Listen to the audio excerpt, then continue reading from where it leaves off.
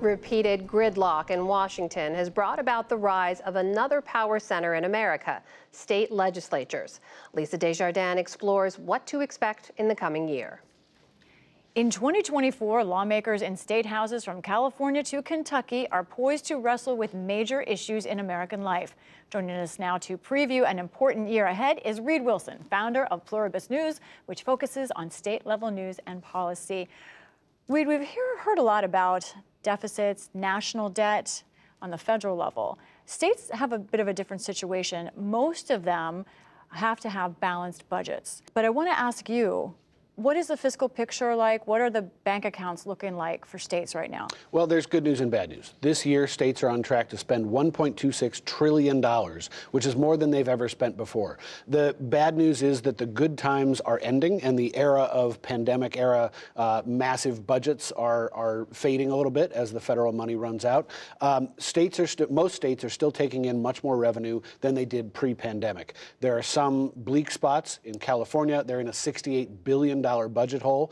The good news is that a lot of these states were anticipating a downturn, and they saved more money than they'd ever had before in their rainy day funds. So a lot of these states are set up to keep operating for half a year, 9 months, an entire year without raising any additional revenue if the economy really turns south. But when I hear states looking at a little bit tighter of a budget picture, I also wonder about taxes. Yeah, in some cases, legislators are starting to talk about raising taxes, but in most cases, legislators are talking about cutting taxes still, especially in places like Georgia, Florida. We're likely to see more tax cuts this year because a lot of these states are still taking in much more revenue than they did before the pandemic, and because of things like a booming housing market, property taxes are rising, and so legislators are reacting to that, trying to lower that property tax burden that's unexpectedly falling on their residents. From surveying the national landscape on the state level, what do you think is the biggest issue overall that you see across states? When I talk to legislators, almost no matter what issue we're talking about, the underlying issue is a workforce issue. The baby boomer generation is retiring. In its place, the Gen X, the millennials and Gen Z, there aren't enough of them to fill those jobs.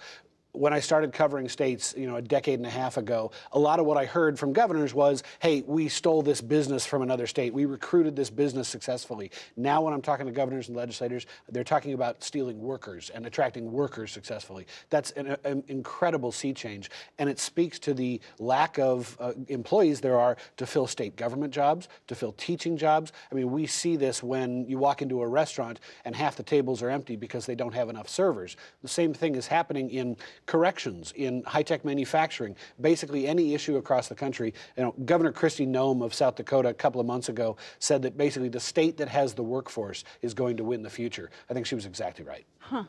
One other thing about states is that most of these state legislatures in 2024 are either Republican-led, both chambers, or Democrat-led. I think there's just one, Pennsylvania, that in 2024 will have split chambers. So I want to kind of break down the different agendas. When you look at those Democrat-led states, let's start with them. What do you think the agenda looks like in those legislatures? Well, and I've been talking to state legislative leaders about their priorities over the next year in just the last few weeks. And a lot of them are telling me that they're going to be focusing on housing and homelessness, which are sort of twin crises that are working together.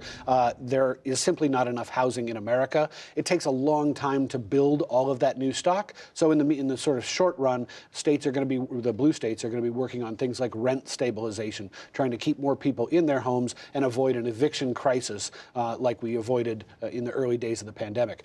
The second thing I think we'll see is a lot of measures on gun safety, trying to limit assault-style weapons, high-capacity magazines, and the sort of key here is that all of these states are working under the new guidance of the U.S. Supreme Court, which has struck down a number of blue state gun safety laws in recent years. They're trying to figure out what the justices will allow and just how far they can push some some of this legislation. What about Republican states? In Republican states, I think we can focus a lot on those tax cuts that I talked about, teacher retention, workforce retention, and healthcare retention, especially in a state like Florida. The big initiative this year is going to be on trying to attract more healthcare workers to a fast-growing state that's older than the national average. There are going to be a lot of seniors in Florida who need that kind of care. So they're working on things like licensure reform. If you're a doctor or a registered nurse in one state, if you move to Florida, your license can follow you there under a lot of the reforms that they've been talking about. A lot of red states are working on